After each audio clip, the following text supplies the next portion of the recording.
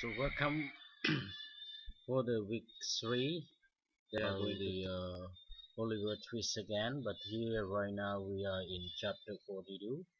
So in chapter 42, North Claypole and Garrett flee to London after robbing Mr. Sowerberry, and they stop at the Three Claypole Inn, where they meet Fagin and Bernie. Fagin invites North to join his gang, assigning him to rob children, as you can see in the picture. And chapter 43, the North meet Fagin at his home, and the artful doctor has been arrested for attempting to pick a pocket. North's first job is to go to the police station to watch the doctor trial. Doctor joking all the while it convicted and sentenced to transportation. Now hurry back to tell Fagin. In chapter 44, Fagin is visiting Sikes when Nancy tries to leave the London Bridge at 11 on Sunday. Sikes drags her into another room and restrains her for an hour. When he departs, Fagin asks that Nancy conduct him downstairs. He whispers to that he will have her leave the bedside if they want. Fagin imagined that Nancy has wanted to meet a new lover that night. that night. He hoped to persuade her to murder Sikes and bring her new love into his gang, so he can solidify his control over her. He planned to watch her in order to discover the identity of her new love, hoping to blackmail her with this information. And Fagin told No that he will pay for £1 to follow Nancy. The following Sunday, when Sikes is away, he takes No to Sikes' residence. At 11, Nancy leaves the apartment. No follows at a discreet distance. In chapter 46, Nancy meets Mrs. Brownlow and Rose on London Bridge at Leith and led them to a secluded spot. No, she and Nancy begged them to ensure that none of her associates to get into trouble because of her choice to have Oliver. They agree, and Nancy tells them when they will most likely see Monk visit the public's house. They hope to catch Monk and force the trust about Oliver from him. Nancy's description of Monk surrounds Mrs. Brownlow, who appeared to know him. Brownlow begged Nancy to accept the help, but she said that she is chained to her life. He and Rose depart. Nancy cried violently and then hid for home. Not hurry to Fagin house. When Sikes delivers stole got to Fagin that night, Fagin and No related the tale of Nancy's trip.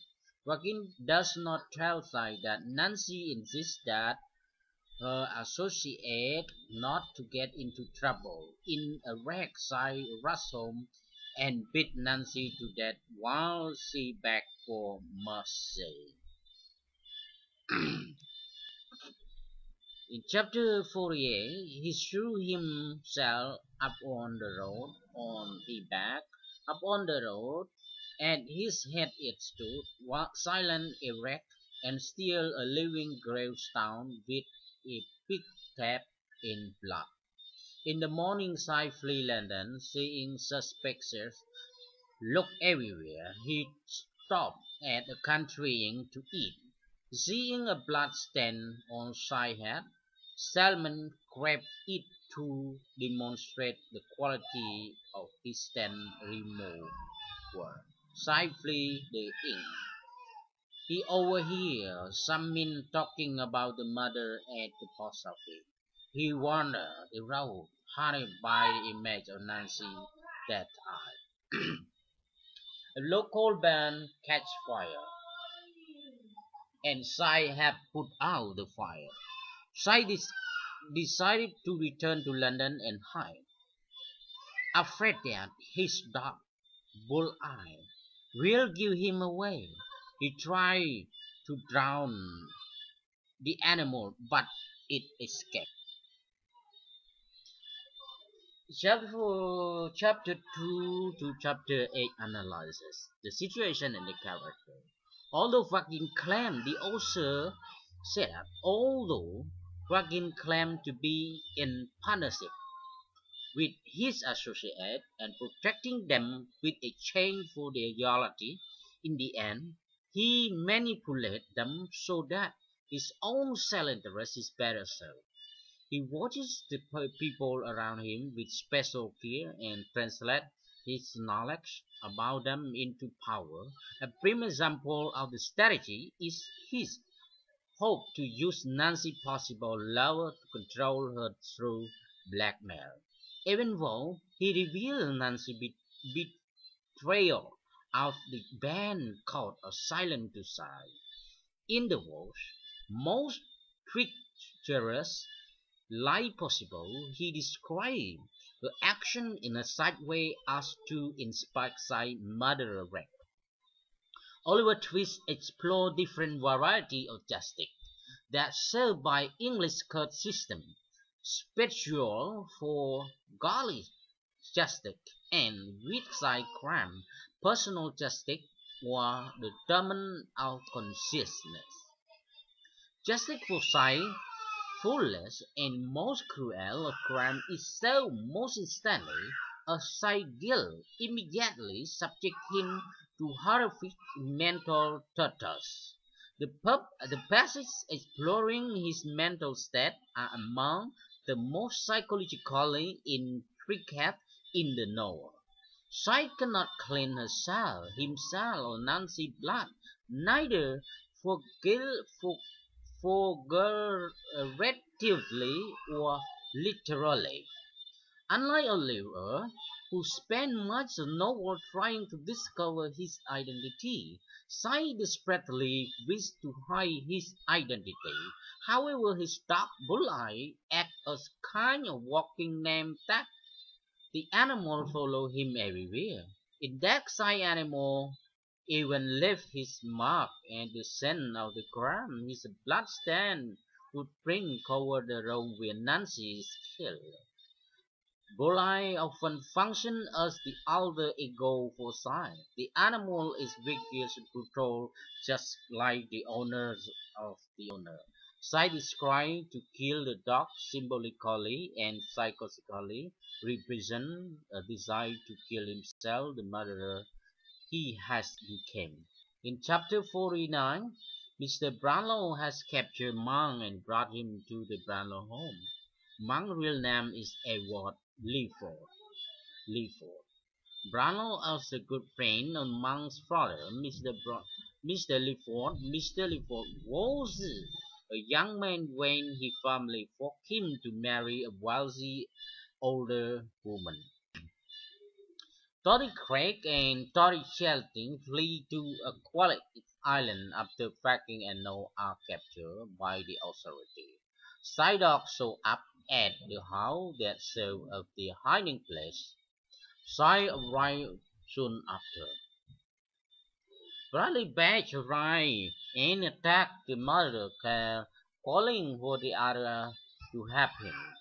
The search party and angry mob arrive demanding justice. Sai climbed onto the door with a rope, intending to lower himself to escape in the midst of the confusion.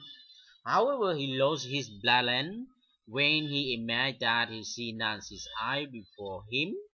The rope catches around his neck and he falls to his death with his head in an accident Paul knows. Oliver and his friend travel to the town on his bed, with the monk in tow, to meet Mr. Grambling. This monk revealed that he and his mother found a letter and a will after his father's death. both of which they destroyed. The letter was addressed to Anne Fleming's mother, and it contained confession from Leopold about the affair. The real starter.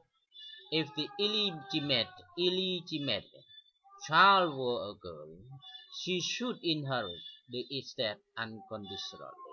If it was a boy, he would inherit the estate only if he committed no legal or guilty act. Otherwise, Mang and his mother would receive the fortune.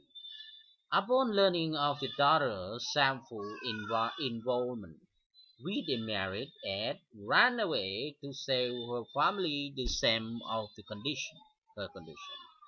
And her father died soon thereafter of a broken heart. His other small daughter was taken in by a poor couple who died soon after. Mrs. Malley took pity on little girl and raised her as her knight. That child is lost. Mr. Bubble and Mrs. Bubble confessed to the party in the concealing over his story. Mr. Brownlow ensured that they never hold a public office again. Harry has given up his political ambition and vowed to live as a poor claimant. Knowing that she no longer stands in the way of Harry's ambition, Rose agreed to marry him. And in chapter 52, Fagin is sentenced to death for his many crimes. On his miserable last night alive, Branlow and Oliver visit him in the jail cell to find out the location of paper verifying Oliver's identity, which Mang had entrusted to Fagin. In chapter 53, with our strong affection to humanity of heart, and gratitude to that being who called his majesty host, great aptitude is benevolent, happiness can never be attained. Now if pardon before her testify against Prophet, shall he turn to an honest lie and become a successful career? A person who feed cattle before they are taken to market. Branlow arranged for Mang property to be divided between Mang and Oliver. Mang traveled to the New World, where they squandered his share of the inheritance and lived solid life in that land him in prison. Where he died, Branlow adopted Oliver as his son. He lost Burn and Garvey take residence near the rural church over which Harry presided. We have analyzed the long story surrounding Mr. Lawford's marriage is told to demonstrate the desperate consequence of a economically motivated marriage. Dickens' romanticism manifests itself in difference between Oliver and his half-brother. Oliver, the child of Leopold's love affair, is virtuous and innocent. Among the result of an economic marriage is morally twisted by his obsession with wealth. This obsession with money led him down a long and dark path of the nefarious crime and conspiracy. Though Oliver Twist Dickens criticized the Victorian stereotype of the poor as criminal from birth. However, after a strident critic of the representation of the poor as the hereditary criminal, and he portrayed Monk as a criminal whose nature has been determined since Branlow told Monk, "You, from your cradle, were gall and bitterness to your own father, and all evil passion, wife, and profligacy foster in you. Among evil characters seem less the product of his own decision than of his birth. Perhaps the strongest part of the concluding section of Oliver Twist is left for condition for Oliver inheritance. Lefroy stated in his will that if child were a son, he would inherit it himself only on the stipulation that in his minority he should never have strengthened his name within any public act of dishonor, meaning cowardice or wrong. It seems strange that a father would consign on his child to lifelong property as well as his stammer of illegitimacy if the son ever committed a single wrong in childhood. In the same way that a court is willing to punish Oliver for crime committed by another, Leaford is ready to punish Oliver for any small misdeed, merely because he had his first son marked so much. One contradiction that critics Oliver Twist have pointed out is that although Dickens spent much of his novel openly attacking the retributive justice, the conclusion of the novel is quick to deliver such justice. At the story end, Graham are punished harshly, and Davisley's character are still hereditary to the very end. The only real change is that Oliver now acknowledges as the heredity and entail rather than hereditary evil. No one it seems can escape the identity that to him the Robert. The real crime of characters like Mr. Fable and Fagin may not have been misreading or defenseless. Childish may have been misreading a child who was born or for a better life.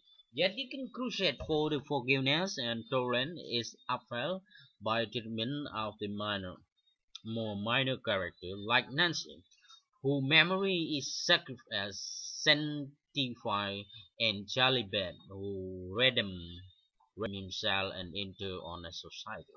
The character fact demonstrate that the individual can indeed rest about his or her circumstance, and that is unfortunate but does not have to guarantee on a fortune lie and legal. So, like we can see, this is the summarize of the picture that refer to the activity and the story. So, quote. This is the most important quote in the story. Blessing was from young Charlotte, but it was the first that Oliver had ever had involved up in his head, and through the struggle and suffering he never once forgot. This the narrator described the scene when in en road to London, Oliver came across Dick, a dying boy from the farm, who wished him well with the God blessing. This scene demonstrated the purity both of a boy naturally possesses, taught by the treasure Oliver remained devoted to Dick, and when he achieved security with Rose and Mrs. Brownlow longed to restore Dick. For his part, Dick cared less about his own grim future and followed instinct to show Oliver that as he cared. The boy's compassion and mutual devotion refuted the premise put forth by many characters in the novel that poor people are corrupt and bound for criminality. Quote about the poverty. He should be dispatched to a brand workhouse, where the 20 or 30 other juvenile offenders against the poor law roll about the floor and all day without the inconvenience of too much food or too much clothing. The narrator wants to explain how the system punishes Oliver and other offenders for the crime of being born poor.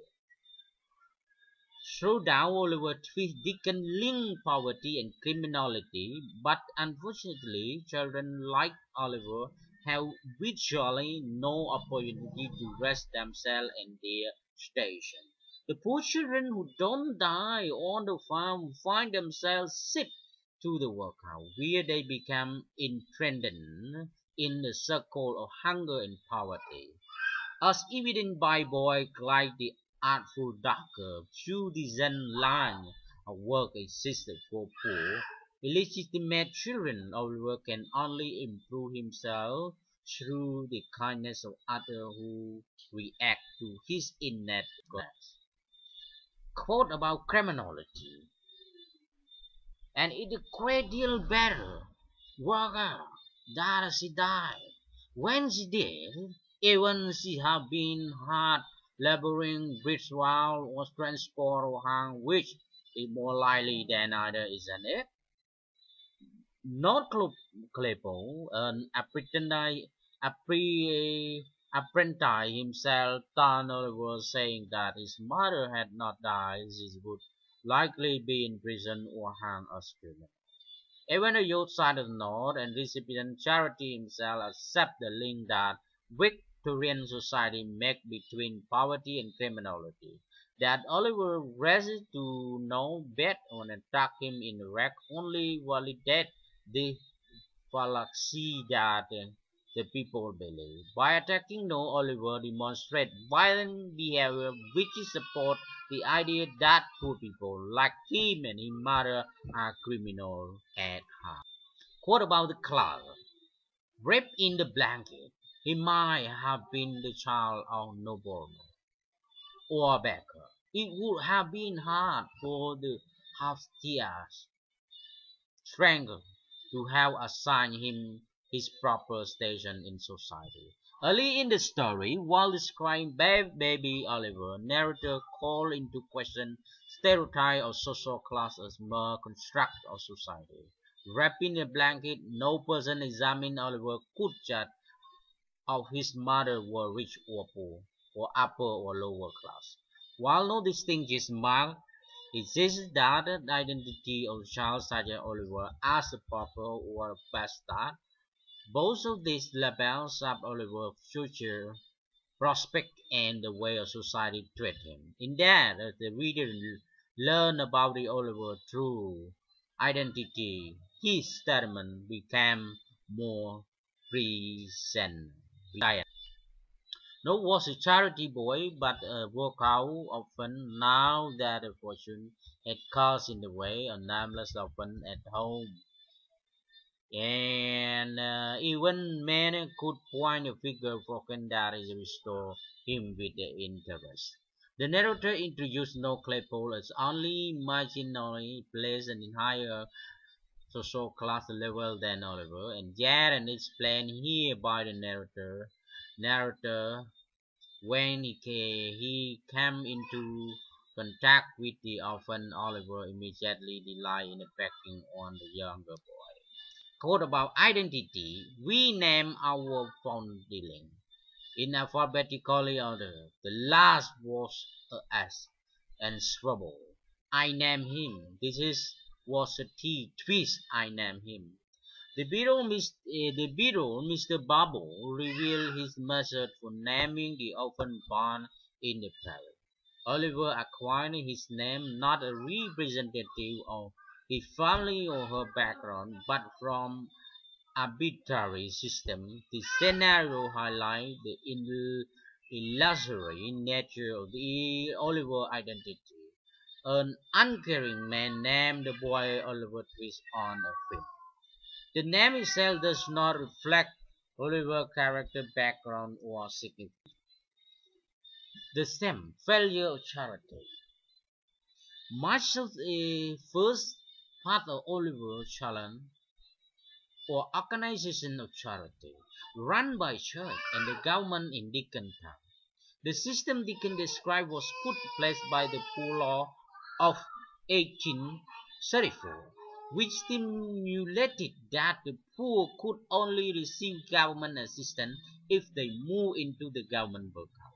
Residents of those workhouses were essentially inmates whose rights were severely curtailed by cost or warrantless regulation. Labor was required, families were almost always separate, and rations of the food and clothing were meager. The workhouse operated on the principle that property was a consequence of laziness and that the dreadful condition in the workhouse would inspire the poor to better their own circumstances. The folly of individualism. With the rise of capitalism during the Industrial Revolution, individualism was very much in vogue as a philosophy. Victorian capitalists believed that society would run more smoothly if individuals looked out their own interests.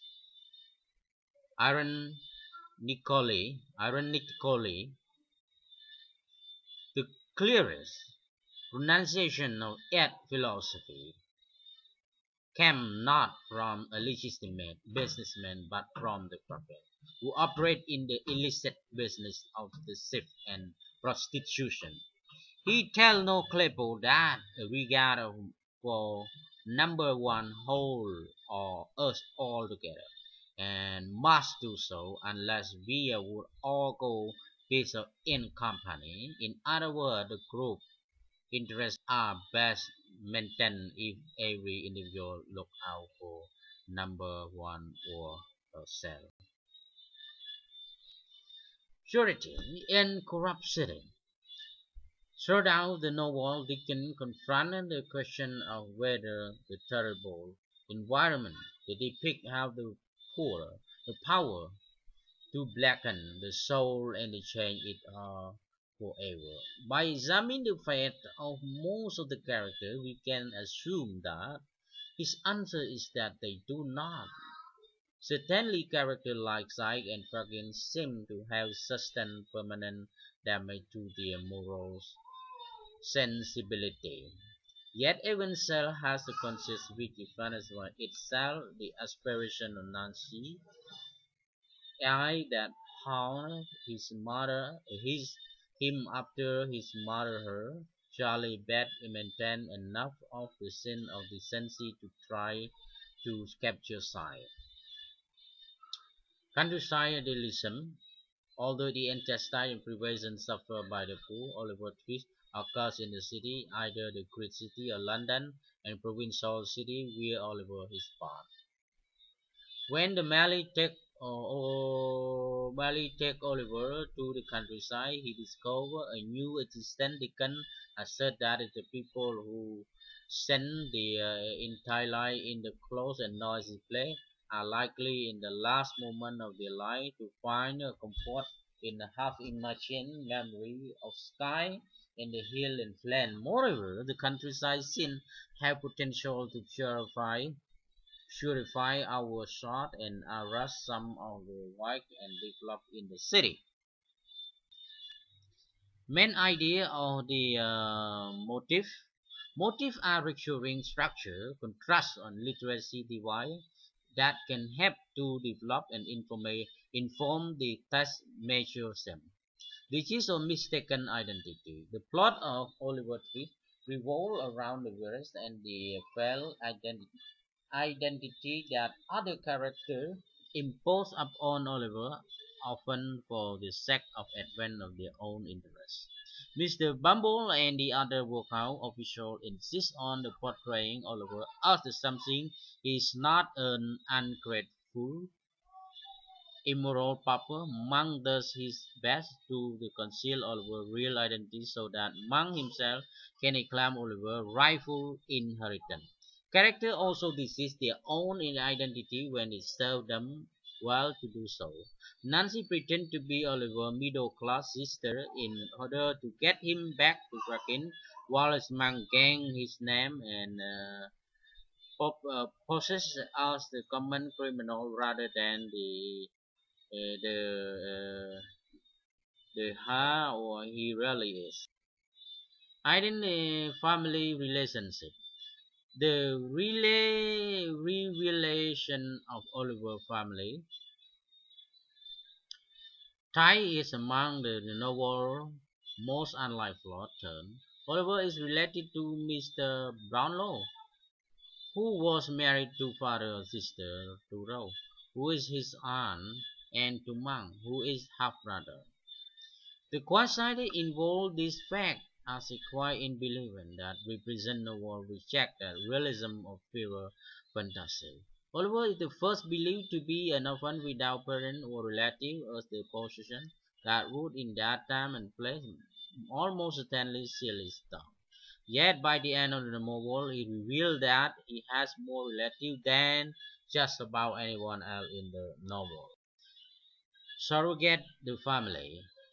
Before Oliver finds his real family, a number of individuals saw him as the substitute parent, mostly with limited success. Mr. Man, Mrs. and Mrs. Man and Mr. Bubble are surrogate parents.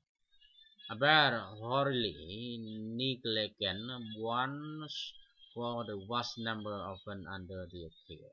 Mr. Sowerberry and his wife, while far from ideal, are much more survivable parent and figure to Oliver, and one can even imagine that Oliver might have grown up to be productive citizen under their care. Oliver Fish Oliver Fish is singled out for the special attention and multiple points in her novel. Mr. Sowery, Gallagher, and Toy Crockett are command on his particular appeal and it resembles to a portrait of Anne Fleming provide for clue to Oliver's identity. The power of Oliver physiognomy combined with the fact that Fagin in ideas and Rose is beautiful suggests that in the world of the novel, external appearance usually gives a fair impression of the person's inner character. Main idea and symbol are objective in character, figure, and color used to represent abstract idea or concept. Character name. The name of character represents personal quality. Oliver Twist himself is the most obvious example. The name of Twist, though given by accident, alluded to the alternate reversal for fortune that reveal experience. Rosemary name echo her association with flower or springtime, youth and beauty. The third character name is highlight it refer to the chosen profession or the breaking into how. Mr. Bubble name it cannot is blaming and arrogant. Mr. Man her lack of mutual instinct and Mrs. Granwith his superficial cream that can be removed as easily as a whip. Bull-eye dog, bull-eye has the full ultimate in common with honor and its symbolic and symbol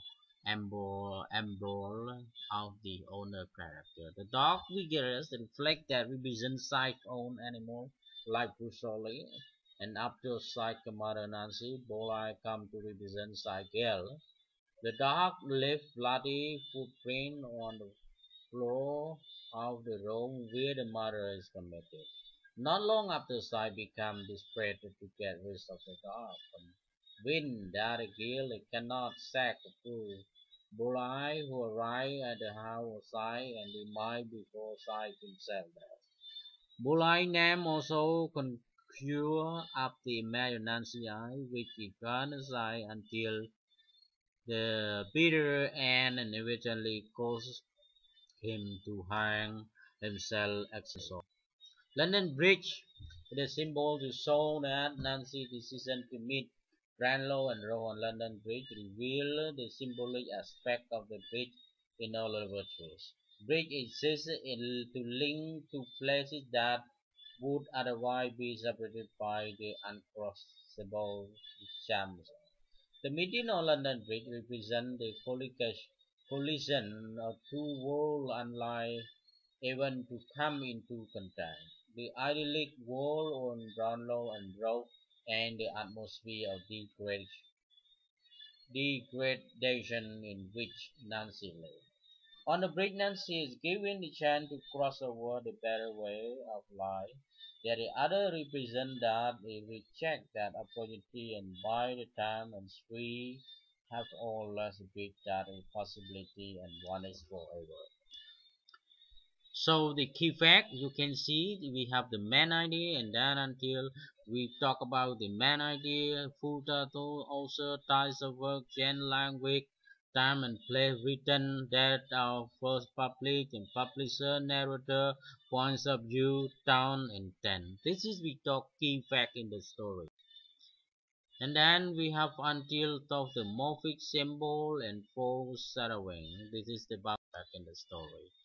So thank you very much for paying attention for the our topic in week 3. If you have any question, don't be hesitated to ask me or drop the question on the on Friday when we have the Zoom meeting conference. We can talk generally. If someone shy and talking, so please drop the question in the Telegram or Messenger group or in the Zoom meeting. Thank you very much for paying attention.